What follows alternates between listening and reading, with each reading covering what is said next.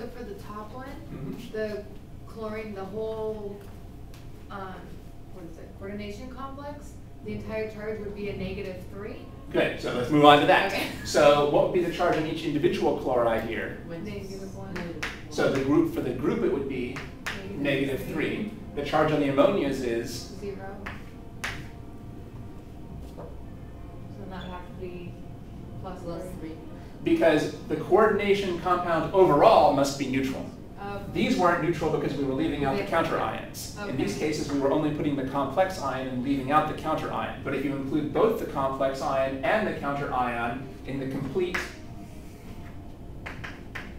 this whole thing together is called the coordination compound. The whole coordination compound as a group has to be neutral. So that told us that this chromium must be chromium +3. I'm sorry, cobalt +3. So below here, we were doing cases where we were only given the complex ion, but we just figured out how to deal with the entire coordination compound as well. Notice that for purposes of oxidation number, it doesn't make any difference whether things are inside or outside of the brackets. We treat a chlorine inside the brackets the same as a chlorine outside the brackets for purposes of finding the oxidation number, whereas they were treated very differently for the coordination number. So we just have different models for different numbers.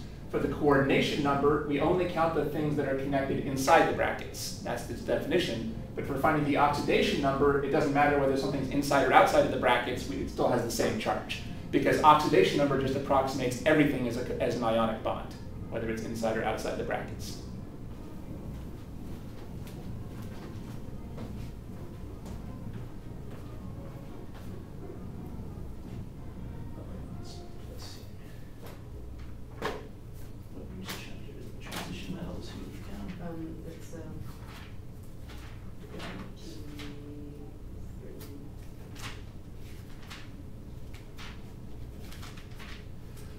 Okay, so notice how we had to just learn that NH3 is a neutral molecule. Well, here's some other neutral molecules that can appear as ligands that you might be expected to have memorized in this table here. Water, carbon, CO, and NO. So you're just expected to know that NO, CO, NH3, and H2O are all treated as neutral. Okay. So those might need to be memorized for the test. Also, there's certain ions you're expected to have memorized. For example, you're expected to have memorized that OH is negative. That's pretty obvious because that's like hydroxide. You guys might not have memorized cyanide. So you also are expected to know that cyanide is a negative ion. So this is an important table that you might be expected to have memorized. Now these halogens we don't need to memorize because they make sense from the periodic table. Right. But we need to memorize that OH has a negative charge, CN has a negative charge, and these four things, H2O, NH3, CO, and NO, are all neutral. So this is a useful table here in your book. Also, for purposes of nomenclature, they give you the names to use for these here. Okay, so anyway, we went over the charges here. So these are the most common ligands. What we see. Those are the common, especially those are the common ligands which you couldn't figure out the charge from the periodic table. So that's why they had to put a table in there for that. Let's figure out the coordination. Well, what's the coordination number here? 4. And let me try again. I didn't write this down correctly. Let's make sure I'm writing this down right. Okay, what's the coordination number here? 4. Yeah.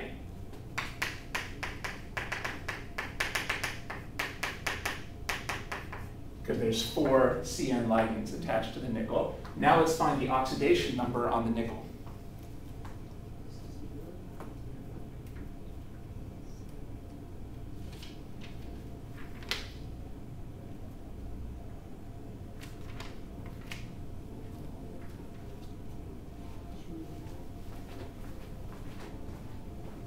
It's -1.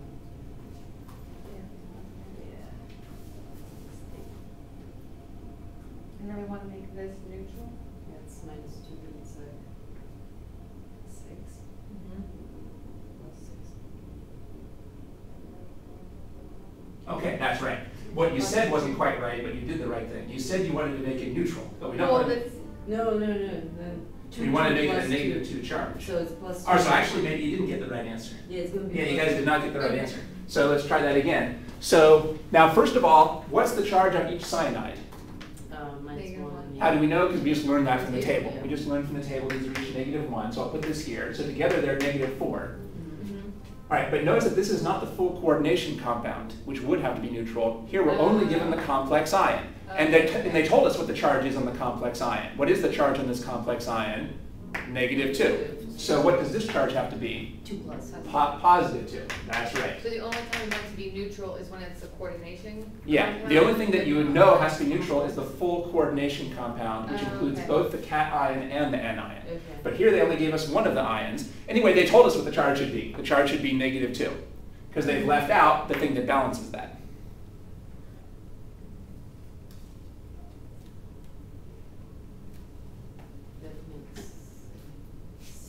Okay, this might have wrong-footed you a little, because in the past, all the complex ions I gave you before were cations. This is the first complex ion that I've given you that's an anion, but it can go either way. You could have a complex cation and a counter ion that's an anion, or you can have a complex anion and a counter ion that is the cation. For example, in this case, the counter ion could be something like, this might be how they would write the full coordination compound, right? Because sodium, we know, tends to have a +1 charge because it's in the first column of the periodic table. And when you write the full coordination compound, you don't need to put this charge over here because it should be obvious this has to be -2 to balance this +2. The only time they have to give you the charge is when they're not giving you the counter ion, because then you can't figure it out. So in this case, we could figure out this has to be -2 overall to balance this. So there's two different types of oxidation number problems you might get. Some where you're given the full neutral coordination compound, and some where you're only given the complex ion. And we're also learning here that complex ions can be either cations or anions. Okay. The previous examples we did were cations, but this is an anion. So the coordination number for the nickel here was 4, but it has an oxidation number of +2.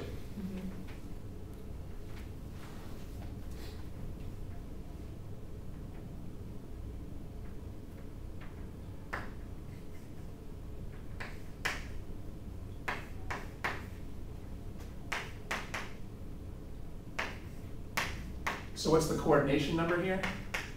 4. And let's figure out the oxidation number of the copper. 4 + 1.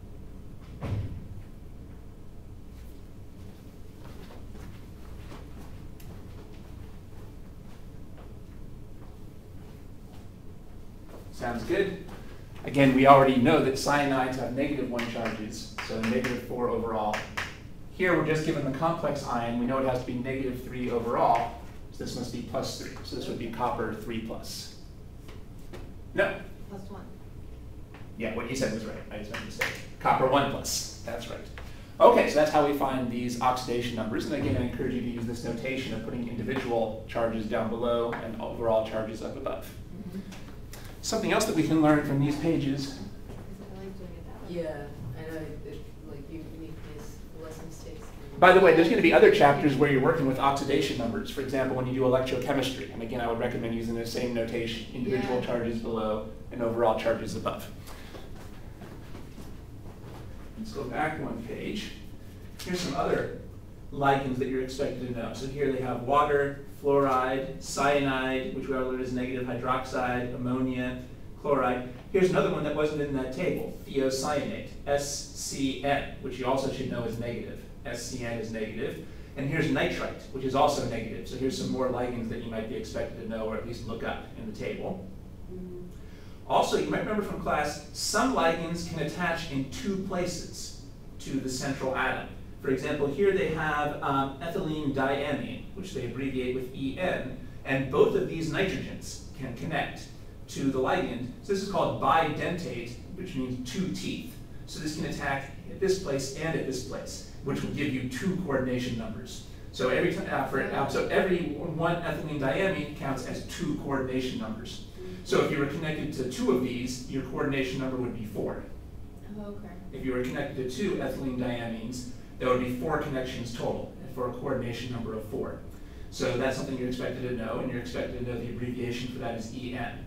Also, oxalate is bidentate, because you can connect at either of these 2 oxygens.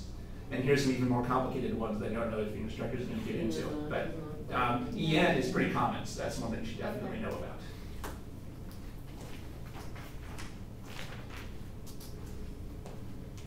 The atom that connects to the transition metal is called the donor atom. So those bidentates have 2 donor atoms. So you mean NH2? Yeah, in particular the N would be, the 2 N's would be the 2 donor atoms.